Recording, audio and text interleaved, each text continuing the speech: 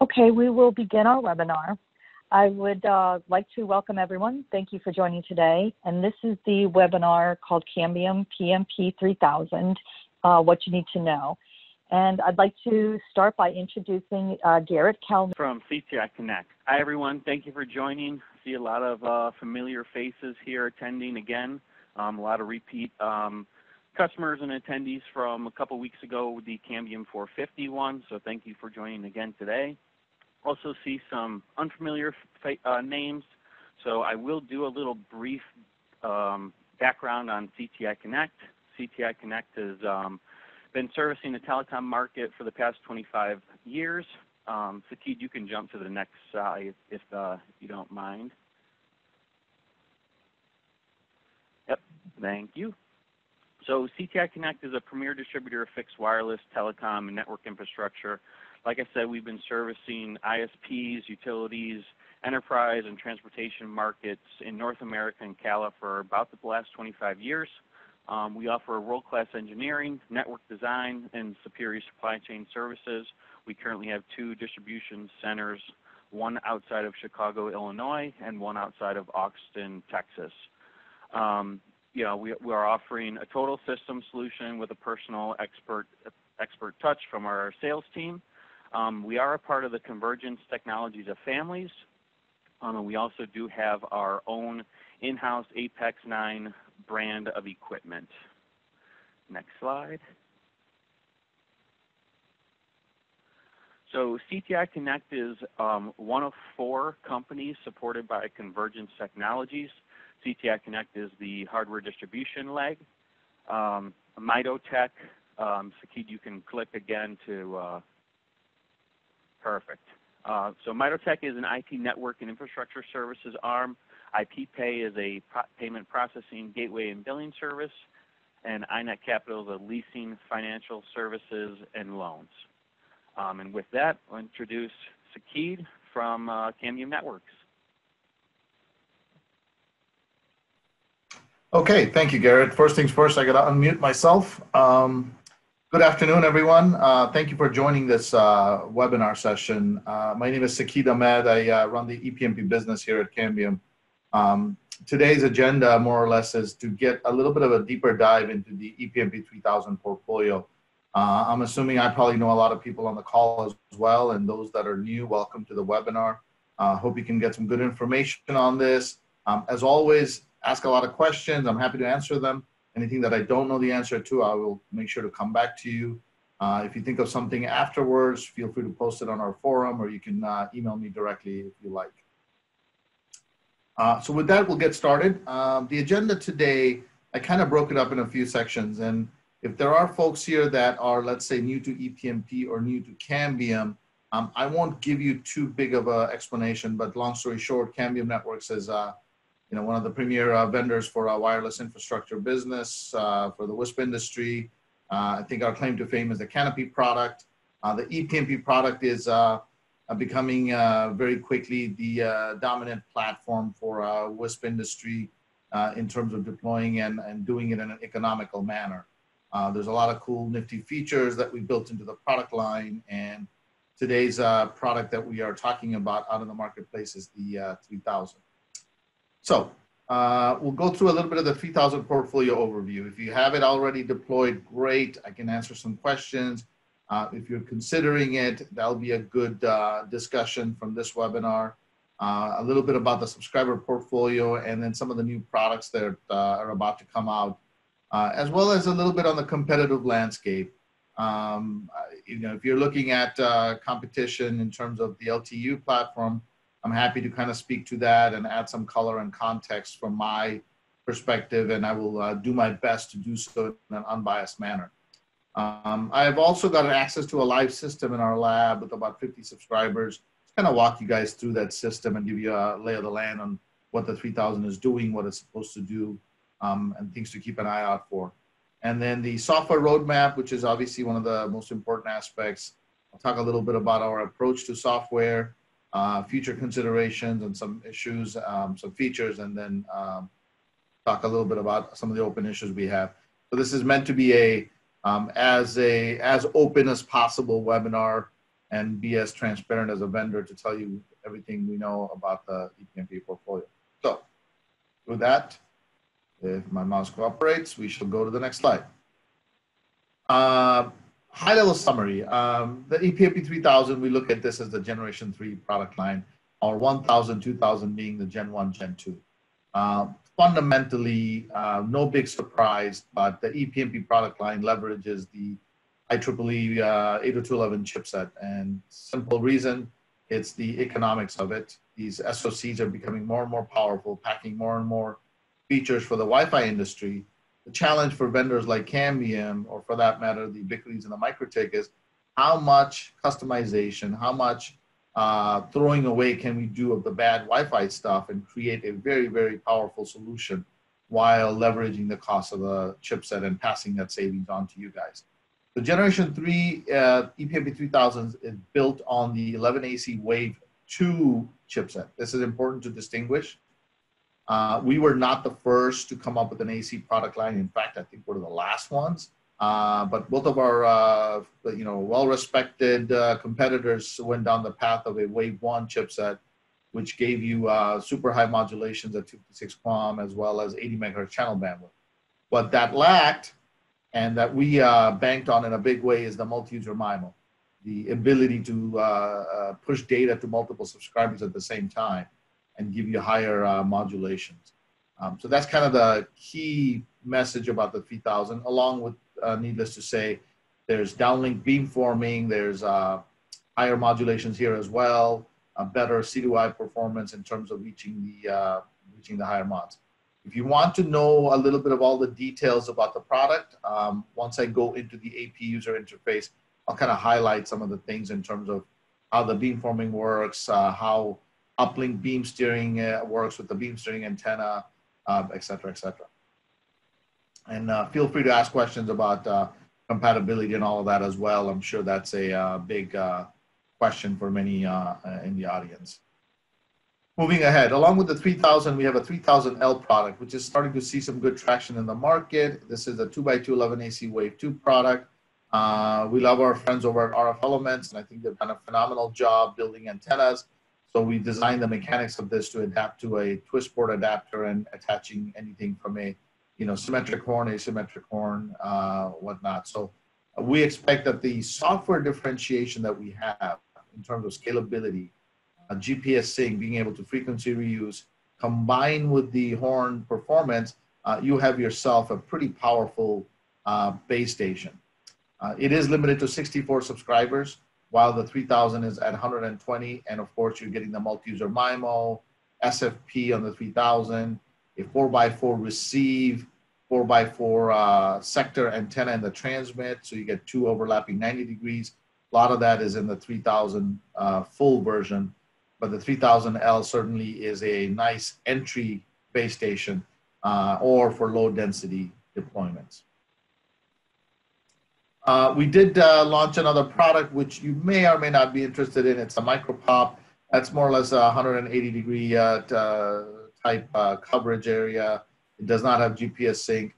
I don't anticipate in the WISP industry that this is going to be a big play, but if you happen to provide internet to a let's say a music festival or some type of outdoor event, and you want to throw up a wide coverage base station and just plug in a bunch of 300-16s, this would be a great solution for that. So not necessarily a big time put up on the tower type thing, but definitely a MicroPop application.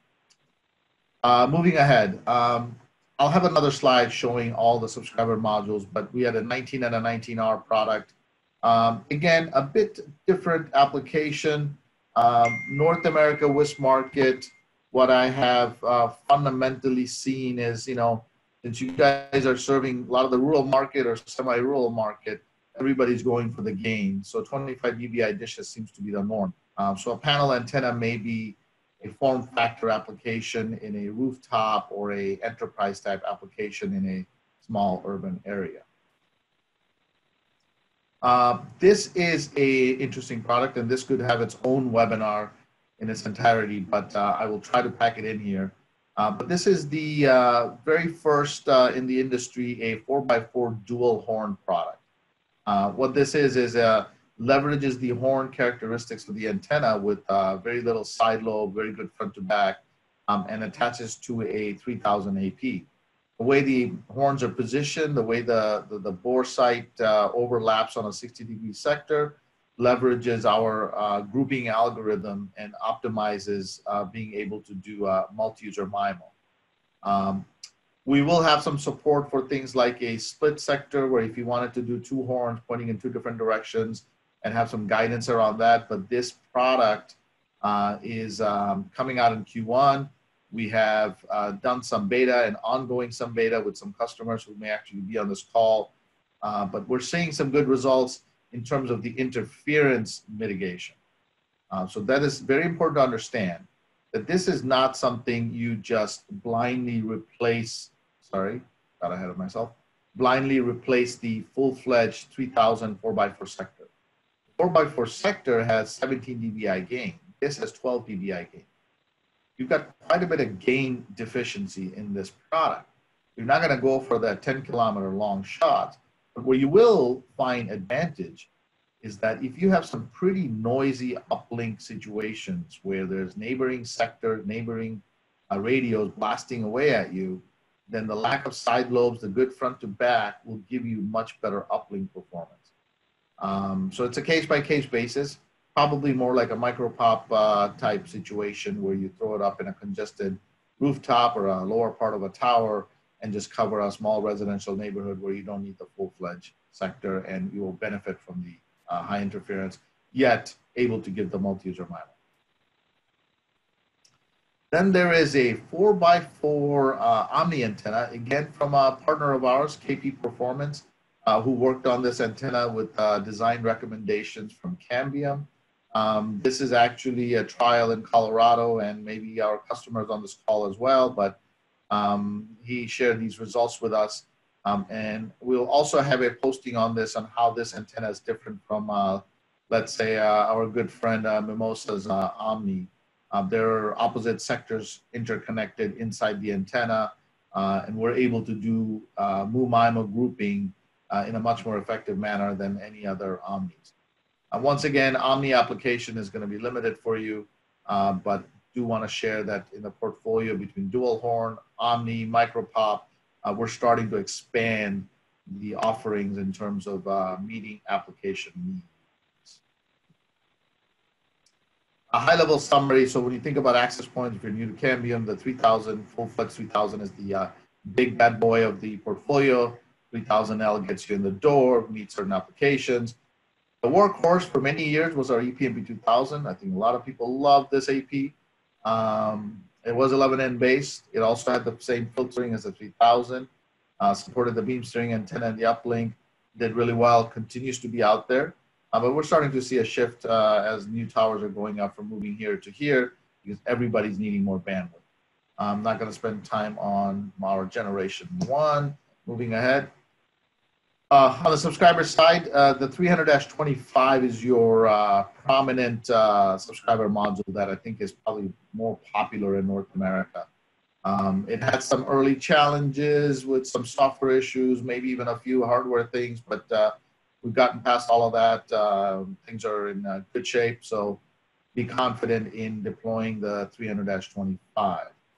The 300-16 actually is even a higher volume product for us than the 25, but maybe a bit more in an international environment with shorter distances. But this follows the highly successful product, which was the Force 180. 300 CSM as same form factor as the 3000L, but no GPS sync, priced differently than the access point. It is a subscriber module only. The application of this, I suspect, will be good for if you happen to need a very high gain subscriber module. You can throw a dish on it or a horn, whatnot. Or if you're looking for a pretty low cost, powerful point-to-point product, and you want to throw a 28 dBi dish and do a point-to-point link, this is good for that. And then the 1919R, I talked about it. There is a very small form factor Dash 13, a 13 dBi product. Again, it can do MU-MIMO, 600 megabits per second. North America market. This is distance limited. I would suspect, again, those special events or any other vertical application like that you may encounter, you will do that. This last product is not available in North America, so I will not spend time on that. A full view of the subscriber module portfolio. It's all available on our website. You can get the information, but as you can see, there's a nice wide range of list prices. CTI is a phenomenal distributor of ours and has done a great job providing training guidance, and they tend to keep stock and will be available to feed you the product as you see needed. We'll skip ahead on the 802.11n stuff. Okay, so those sort of product overview, but I wanted to spend a few minutes on the evolution of how we are thinking about the ePMP roadmap. And this is kind of important to give you guys the confidence that if you have chosen ePMP today or are evaluating it, this is an important point to pay attention to. So we started with the whole ePMP 1000. For us, GPS Sync was our, I guess sometimes we call it our birthright, but because this is what we built our entire Canopy portfolio, our mission was to deliver GPS Sync on an affordable platform. So that's what 1000 was all about. We went from 1000 to 2000 because we said, all right, GPS Sync solves the self-interference issues. What about external interference? 2000 came in, we went with a dynamic filters on the 2000 for neighboring channel rejection, and then an uplink beam steering antenna, which in conjunction with the software on the AP will decide, well, I guess the AP will decide when to use a beam steer for the uplink, when to use the sector antenna for uplink. So it's SM by SM. Combination of these two things proved quite powerful. However, throughput-wise, it's 20 and 40 megahertz, 64 QAM modulation. There was big demand that we need something with more throughput. This is when the 11AC stuff came in. And this is where the 4x4 multi-user MIMO, the higher modulations, everything I talked about earlier, tells the story of higher performance. In the meantime, in the middle, we also introduced ePMP Elevate. Needless to say, Elevate has been a good story for a lot of customers with third-party gear that wanted to migrate without having to do a truck roll. This continues to be in the mix, and we'll talk to the 3000 AP. All throughout this, you'll see this compatibility story showing up, and you won't be the first to beat me up on how difficult compatibility has been and how many issues we've had. But I am happy to say, on one hand, it was one of the most challenging things to get compatibility working across multiple platforms and disconnects and whatnot. But we are feeling that with 4.4.3 release, so we have gotten past our biggest hurdles, and a lot of customers are expressing that things are quite stable. Where do we go from here? The exciting thing is now that we've built a compatibility confidence in our solution, we move towards the ePMP 4000. It says 12 by 12 MIMO with an asterisk. This has been updated since then. It's going to end up being an 8x8 multi-user MIMO product. Again, you'll have to look at the balancing of this. Higher orders of multi-user MIMO means you also need a lot more density and a lot more subscribers to really benefit from that number of grouping. The lower is actually better because the likelihood of you getting the grouping is higher. But we are already started the development work on this, and any AC subscriber that you deploy in the network will be compatible to the 11AX ePMP 4000. Note that your biggest advantage on day one when you swap out the AP will be that you are now doubling your MIMO capability. So you're seeing an incremental performance improvement at the base station level, right? As just like the AC and M story, as you swap out the subscriber modules from AC to AX, now you start to see things like OFDMA in both up and down, as well as uplink MIMO, and let's not forget 1024 QAM-like modulations. So I feel that we have a pretty good story because there's an underlying theme to all of this, which is the investment protection. I would love for you guys to buy my AC subscribers left and right, and so would Garrett, and replace everything you have. But we are giving you a smoother migration path. And I hope that resonates with customers today and customers in the future, that when we come up with a new base station or new technology, we're not forcing you to replace things overnight. Yes, you're going to have to bear the pain of having some issues along the way. Some things, no matter how much we test, we still find bugs in the field, and that's probably going to happen again. We're going to run betas for 6-7 months. Some of you will help us find a lot of these bugs, but that's just the nature of the beast. So bear with us. But in summary, that investment protection is a very strong story. And let's move ahead. A little bit on why we're going down the path. You'll notice that in our case, I just mentioned 1024 QAM on the 4000, but we actually look at two things, the higher order modulation as well as the multiple input, multiple output. The reason I'm going to talk about this for a few seconds is that, you know, I'll say this in a very honest manner. I have LTU product in my hands. I'm doing some competitive evaluation. There's no big surprise. I'm sure everybody's doing that on my products too. It's a good radio. The fact that it can do 1024 QAM is a good story. But it fundamentally shows a difference in the approaches of these two companies when you look at technology. We believe, and it's beyond a belief now because it's proven, that our investment in multi-user MIMO is the right investment. It's proven by our 450M Medusa platform, delivering some phenomenal results for networks that are appropriately designed and has the right density. ePMP 3000 is starting to show multi-user gain as more and more traffic.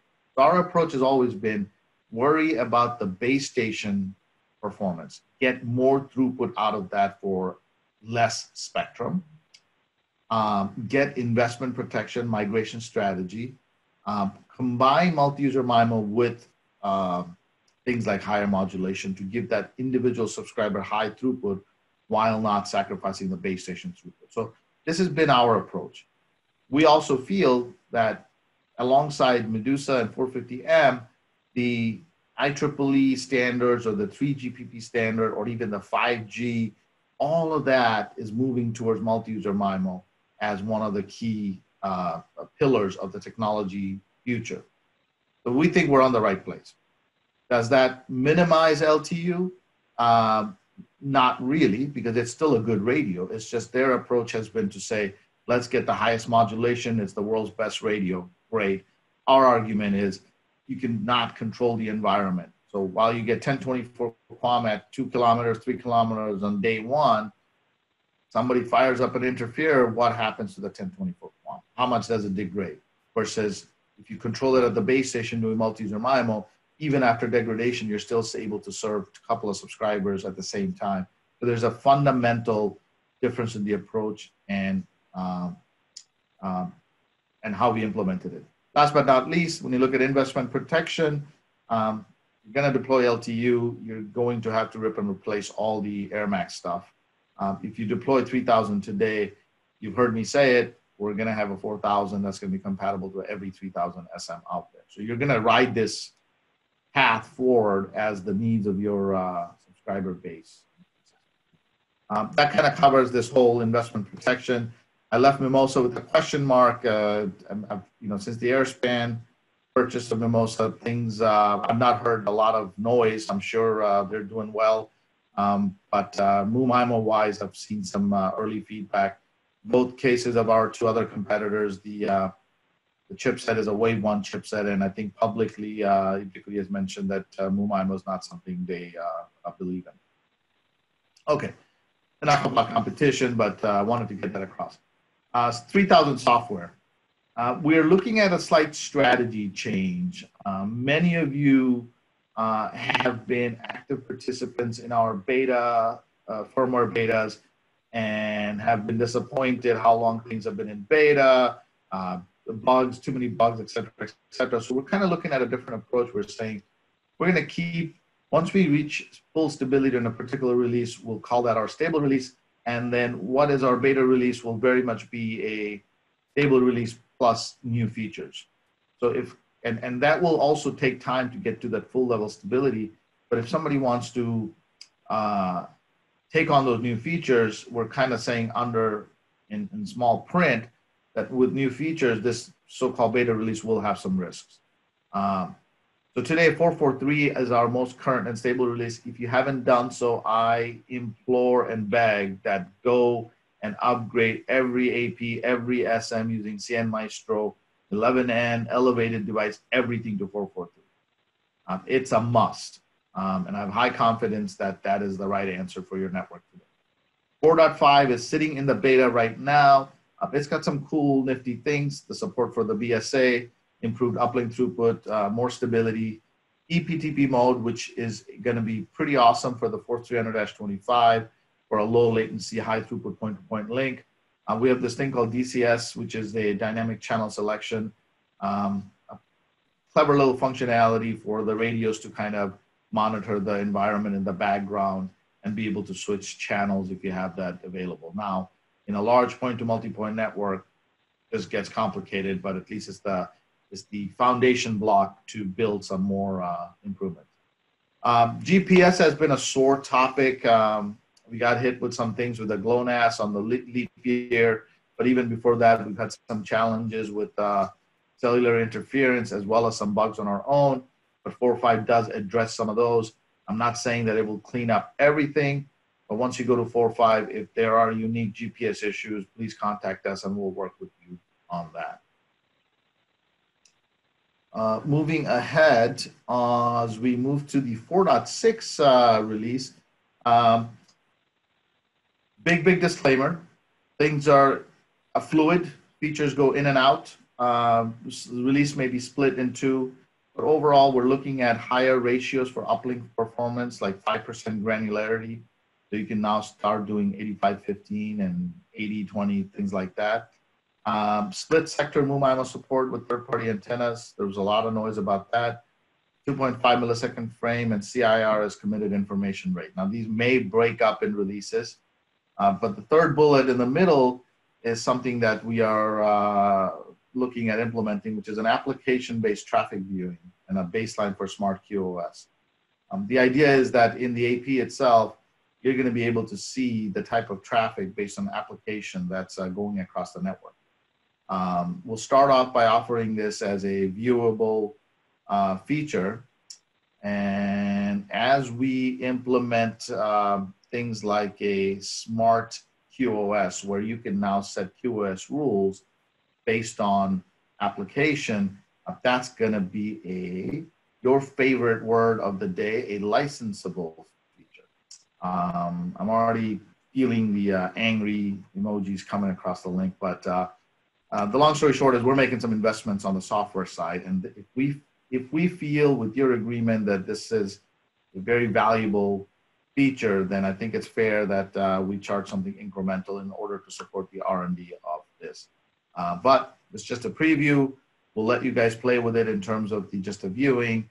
I'm sure there will be lots of chatter around it, but we'll see how that path moves forward. Okay, and I think that's the last slide from my part. Right. Before we move to questions, let's take a look at a live system for what it's, sorry, already.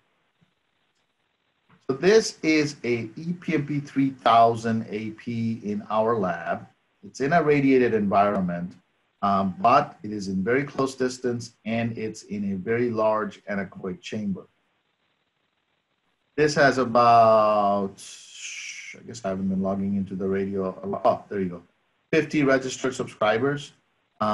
We are pushing traffic with a traffic generator called XCL load, and it's using like a layer 2 switch, and we're sending equal traffic to every subscriber in a continuous manner. So I guess the things that you want to look at. Seeing the, oh, sorry. Thanks.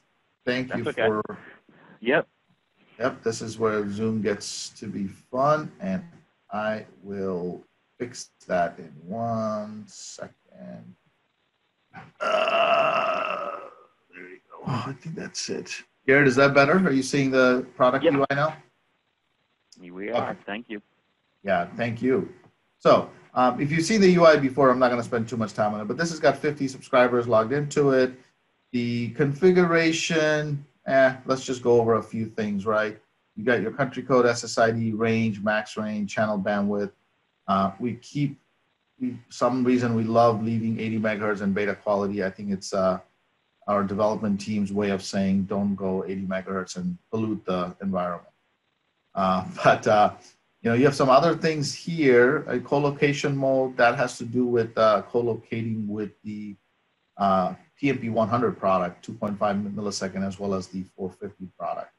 A lot of people had many questions when the GPS issue was happening about the synchronization hold-off time. This essentially helps you to keep transmitting even if you lose GPS sync. So you can increase this value. But ultimately, our proposal, the approach we've taken at Cambium in general is if you don't have sync working, we're going to give you enough buffer to fix things. But in the long term, we don't want you to keep running without sync. It just causes a lot of self-interference on your network. These ratios are where things are going to change. We're going to give you more granularity. The guard interval stuff is related to the backwards compatibility, and it does give you a little bit of a throughput boost. Something that I oftentimes tell our support team to tell customers that you've got this max rate concept, and you also have this on the subscriber for the uplink. One of the big strengths of ePMP is the rate adapt algorithm, which says, hey, based on my signal to noise ratio, my interference, how many packets are being lost or how many error packets, I'm going to rate up or rate down, kind of like your car transmission, changing the gear. We are a bit aggressive in trying to maximize throughput. In certain cases, you may end up seeing like, man, this thing is bouncing around too much, my latency spiking. This is where you can start playing, saying, you know what, I'm better off telling the radio, don't try to go to the max modulation, actually drop. And that may calm things down, where I'm not bouncing up and down. Just one little tip here, but it's not every day that you would want to do that. It's really, if you're seeing a high latency and jitter, then you know that things are bouncing up and down. Quality of service, I won't get into this, but this is where CIR would kick in and the traffic shaping. Let's go to monitor wireless. You have your overall performance, Ethernet stats, SFP stats, wireless downlink, uplink, session reboots. This is where things got interesting because when we had those session disconnects, this was one of the areas where people were watching things. But you'll notice that there's device reboots, soft reboots, hard reboots, and each of these have a little pop-up telling you what that means. This is probably my request that when you do call our support team, not only take that support dump log, but also provide information such as, hey, is this a soft reboot that's happening or a hard reboot, and et cetera, et cetera. Moving ahead, wireless is where actually performance down here. The other key thing that you'll see yourself is that packet drops and uplink, downlink is always important to keep an eye on. Downlink retransmission packets, that kind of tells you which guy is retransmitting quite a bit. And that's an indication of having some localized interferers and things like that. In most cases, we're recovering things and you shouldn't have to worry about it. The MCS distribution is a pretty nifty thing that is helpful to understand the health of your network, right? At the end of the day, you want majority of your traffic in the higher modulations. When a subscriber is hovering down here, you want to take a look at what's going on. It might be interference, but it could be misalignment, it could be something else. You want to stay away from single stream. The more dual stream, higher mods you can get for down and up, the more you're packing the system. I had a call with one of our customers yesterday about frame time, but downlink frame time is good to see. Right now, all 50 SMs are blasting traffic, so I'm using the AP and the downlink quite a bit. I'm sure everybody's waiting to see what the throughput chart looks like, so I want to take you down monitor wireless first. Nothing more here, link distances, session time, again, modulations, et cetera, Groupable STAs is key, and it probably does deserve a little bit of time. This shows how many subscribers are MUMIME or groupable to the MAC address of 54A8, and that's 6 subscribers. In this case, it's 13 subscribers, 16. So you see a good number of subscribers that are groupable.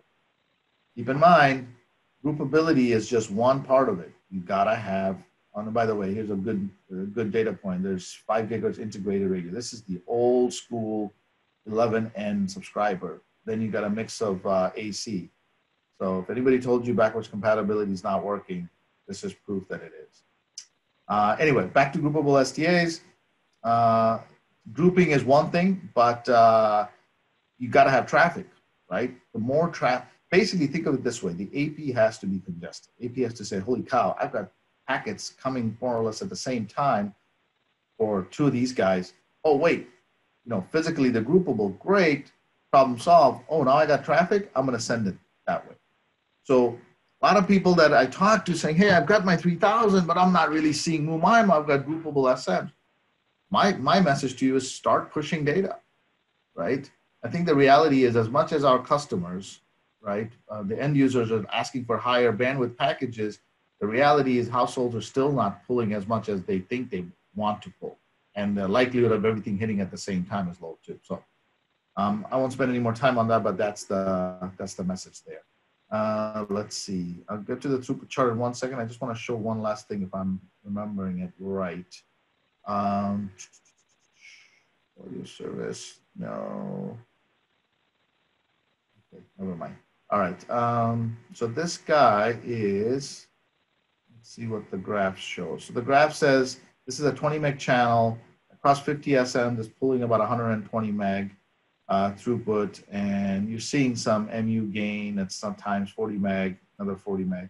By the way, this is TCP traffic, so this is a bunch of FTP, the server and clients across this simulated tool. But there's a little bit of randomness in it too. There's a decent MUMIMO gain, but I think if we purposely push traffic to some more, this MUMIMO gain can increase even more. But I like this data. I think it's a good. If I saw a system running like this, it's a good thing. It's a good, stable system. Needless to say, real-world traffic will be very different. You may have 5 users out of the 50 that are really pulling the data. The only other thing I wanted to show on tools is on wireless link test, this concept of single radio, dual radio. Dual radio lets you do a MUMIMO link test. But the only other thing that I guess we removed from the GUI was the single user mode versus MUMIMO mode. We removed that because it's automatic. And this is sort of important to remember, is that even if you don't have MUMIMO, 3000 is giving you something pretty cool in the form of downlink beamforming. So if I'm talking to a single subscriber, those two 90-degree overlapping antennas are directing their energy to the same guy. So you're getting an instant doubling of power and 3 dB gain towards that subscriber. So you're potentially going to have a better link budget because of that.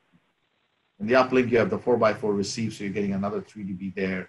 And then last but not least, beam steering antenna, which is going to come out in 4.5, is going to give you some additional help. Big important point, beam steering antenna is not going to give you as much help as it did on a 2000 because you don't need that help. 3000 has better receive with 4 receivers. It has a narrower sector. The 2090/120 was a 90 degree 120 degree sector versus this one is more like a 65 3 dB drop off. So you're going to get a lot of uplink help already. Now, some people have talked about uplink performance issues, which we're fixing. That's actually more of a software. So at the end of the day, when everything calms down, you're going to see some rock solid uplink performance as well. Okay, with that, that's been almost 40 minutes of me talking nonstop. And with that, I will shut up. And Sue, is this where you would like me to just go to the Q&A? Yeah, if you could just, there's a few questions out here already. So if you'd just like to read the questions and go over some of the answers, that'd be great. Okay. And don't, people always ask tough questions. What's the deal with the CN Archer ePMP support for iOS? It's been pushed back multiple times. Yes, it has. It's just development delays and getting things prioritized. I will check on a latest data or date for that, and I will post that on the community and let you know. And the next 2 questions had to do with the fact that they could not see the UI because I was not sharing. Follow-on question. There's been some confusion on the forum as to what firmware to run in production. I have seen recent posts from the Cambium that says to run 4.x, et cetera, et cetera, et cetera. I hope I responded to that already in the presentation, that I'm pleading with you. Close your eyes, go to 4.4.3. Life will be much better. Don't worry about 3.5.6 or any of that. Everything goes to 4.4.3. If anybody tells you otherwise, send them to me. Okay, here's a question. If I'm already having such great success with the ePMP 3000, is there any reason to move to look at 450 platform? It depends. It's a case-by-case situation. Here's what you're going to do. If you end up tomorrow with a situation where you have 150 subscribers that you're getting in a good density, everybody's wanting 50, 60, 100 meg packages ready to pay, 450 is a great platform for throwing it into that most challenging environment. It will scream once you get to that level of density. If the density is not so high, economics don't justify it, then 3000 is your answer. In mixed 2000 SM and with elevated as well, what settings need to be set for compatibility? None whatsoever. Make sure all the subscribers are 443, elevated as well as the legacy SMs. There are no settings that you need to set in order to make compatibility work. Question was, how wide is the channel? I'm assuming the question was related to this demo setup. I believe the channel size is 20 megahertz. It's 20 megahertz running at 51.8. eDetect, gone. I can't believe there are fans of eDetect, but yes, eDetect is gone because you now have a spectrum analyzer, which is not running here, but go play with the spectrum analyzer on 3000 because there's also a secondary screen on spectrum analyzer that gives you interferer sources. So we basically took eDetect and combined it with a raw energy graph and gave you something much more powerful. What is tentative ETA of ePMP 4K? It's far away enough that you should confidently buy and deploy 3000 and force 300 subscribers. I know that was a clever answer, but the truth is 4K development will take time, and it's at least 2021 before we can talk about 4K in the mix. Right, where can we see the results of 3000L with KP performance? I showed a chart showing that. I believe one of our customers posted this on WISP's talk, and I think there's a post on our forum as well. If you post this question there, I'm sure we can engage there along with our friendly customer and share the results of that. I glossed over split horns in different directions. Is it available today, or do I need to wait to deploy it? I did gloss over it a little bit because it just yesterday we just had the discussion on how to approach, but yes, there will be true split horn support. We have a little bit of a write-up that's available in 4.5. There's going to be a setting in the UI where you check split horn or split antenna. The key there is that you're going to have them in sort of opposite directions, but you will see that support in the release notes once 4.5 comes out officially, and something on the forum that we will post. When was ePMP 4000 talked about? This is the first time we have ever heard about it. I have not heard anything from vendors or at Whisperpalooza 2019. That's correct, because 4000 is our next generation platform. Our focus has been the 3000. It's a couple of years away. 2021 is the time frame. We'll probably get engagement from Cambium for beta and early feedback, but overall it's still ways out. But again, I wanted to emphasize that you should think about the 3000 today, because you can have the confidence that the 3000 subscribers that you've installed will be compatible. There is a sticky post in the forum. 4.3.2 release is targeted for pure ePMP 3000 networks and in backwards forwards compatibility mode. However, certain features are not. Okay. This is an old sticky post. I think we need to unstick it so it disappears towards the bottom. The plain and simple answer is 4.4.3. I'll take care of that post right after this meeting. Yes, you're right, Eric. If that is inaccurate, it should be removed. I will do so. Are there any real world swap data from pure Ubiquiti AC to pure ePMP 3000? I'm sure there is. There are people that have done it. I'll be happy to, or along with CTI, we'll be happy to point you to some of our customers who have done that and share data. Do we need 4.5 for beamforming? Will this work with Force 200 CPAs? Let me cover beamforming versus beam steering one more time. From our terminology perspective, you do beamforming in the downlink where the two overlapping 90-degree sectors are giving you a 3 dB additional gain by beamforming. It's the uplink beam steering antenna that we're talking about in 4.5. And to answer you, Jim, yes, you do need 4.5 for beam steering support.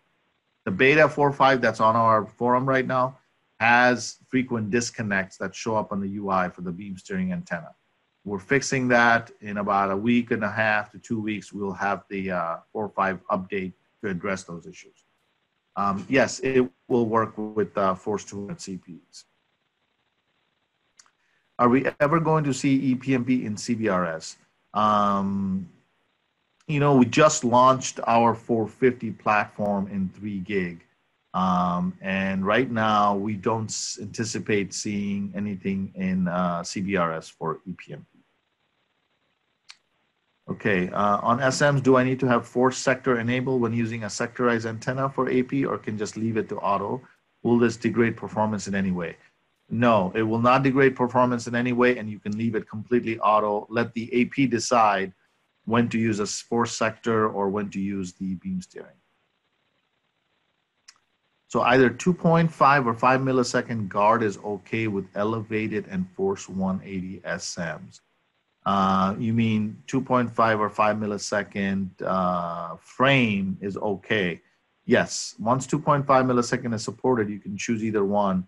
And you set it at the AP, and the SMs all, automatically know which frame size to use. Is Force 300 SM compatible with ePMP 2000 AP? The answer is yes. This is what we long time ago talked about, the idea of forward compatibility. But make sure, again, everything is on 443, the 2000 as well as the 300 SM.